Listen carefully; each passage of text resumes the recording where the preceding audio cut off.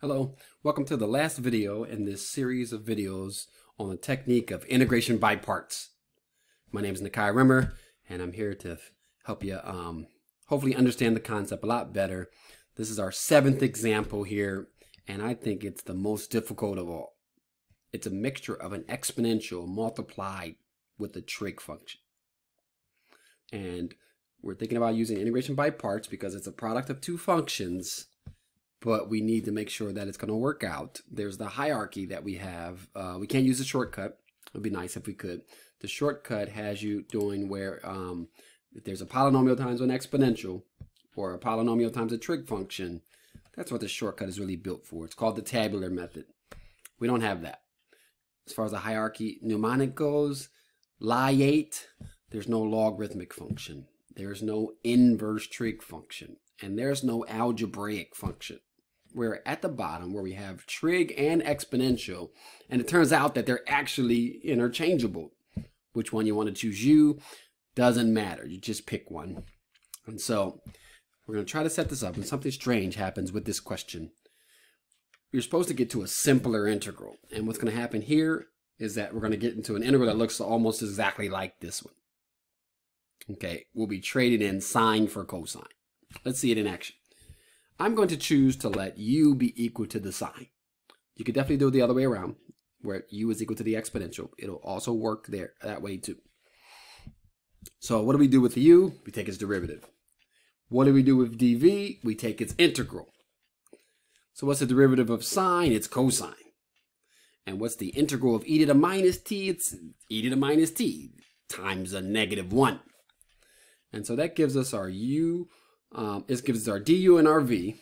Remember how it sets up. I don't have it written on the slide here, but it's the integration by parts formula is the product of u and v minus the integral of the product of v and du.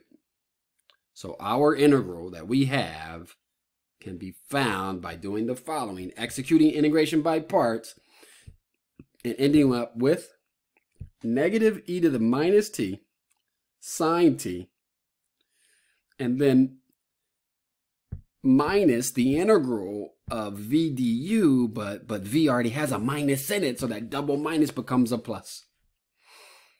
And then it's e to the minus t cosine t. We traded in the integral on e to the minus t sine t for the integral on e to the minus t cosine t. That's a lateral trade. That isn't a forward trade where we're getting somewhere to a simpler antiderivative. But that's okay though. This will be one of the ones where we have to do multiple times. When you integrate by part again, you'll be trading back from cosine to sine.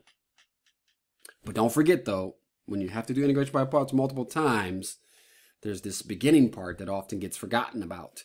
The uv product in the beginning has no integral on it. You have to remember to carry that down. So let's just focus on the integral there, e to the minus t cosine t, and let's use integration by parts on that. Let's be consistent and let u be the trig again and dv be the exponential. What's the derivative of cosine? It's negative sine. What's the integral of e to the minus t? We did it above, negative e to the minus t. All right. So that integral that we traded in for will now give us another integral. It's going to be we're going to have the product of u and v minus the integral, who is the product of v and du. Now be very careful here. It's a triple minus. I'm going to use my laser point. We have a minus on du, a minus on v, and a minus in the formula from the integration by parts. That's a triple minus, which ends up as a minus. Very tricky.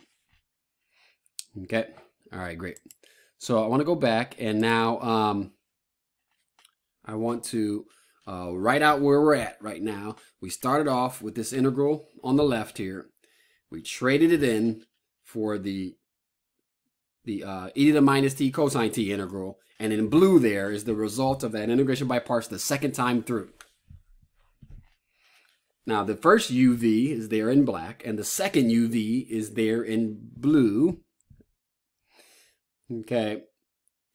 So we trade our integral in for our integral. Seems strange. But the calculus is over at this point, honestly. What's going to happen next is all algebra. We have an integral on the left, and that same integral is on the right. Now, it has an opposite sign. If it had the same sign, there'd be a problem because it would cancel each other out. But what we're going to do is add that integral over to the other side. Okay, let's use color-coded here. I'm going to use red, and I'm going to add over that integral. That gets rid of it from the right-hand side. On the left-hand side, you just have two of those guys. You have the integral plus the integral, so you have two of them. What's left on the right-hand side are the two individual UV products. The UV from the first time and the UV from the second time. Our job is to find out what this integral is, and what we're looking at is what 2 times the integral is. And what's on the right-hand side has no integrals on it. It's just products of functions. We're done when we divide by 2. So we have 1/2 of that. Don't forget the plus c because this is an indefinite integral. So it's a vicious cycle. You start off with an exponential in sine. You trade it in for an exponential in cosine. And you do it again. And you get back into an exponential with sine. And at that point, you just do a little algebra to solve for your original integral. Okay, it would have been a little more difficult if we had some multipliers in there with the t's, but we're able to do it. And so that's one of the most difficult ones there. It requires multiple times of integration by parts, but that's generally how the flow happens, though, when you have an exponential times a trig. It'll happen like that. You do it twice, you get back to where you start at, and then you can do some algebra. All right, thank you for watching. Hopefully it was helpful to you. The whole series ends up being about 6 videos, about 60 minutes long, 1 hour, all on integration by parts. And my goal was to hopefully tell you why the method is what it is, and I'll give you a bunch of examples, give you a shortcut, give you some sort of memory tools to help you figure things out. And hopefully I was successful. If not, just let me know. If you have any questions, anything that confuses you, please just let me know. I'm here to help. And I'll see you on the next set of videos. All right. Take care. Thank you.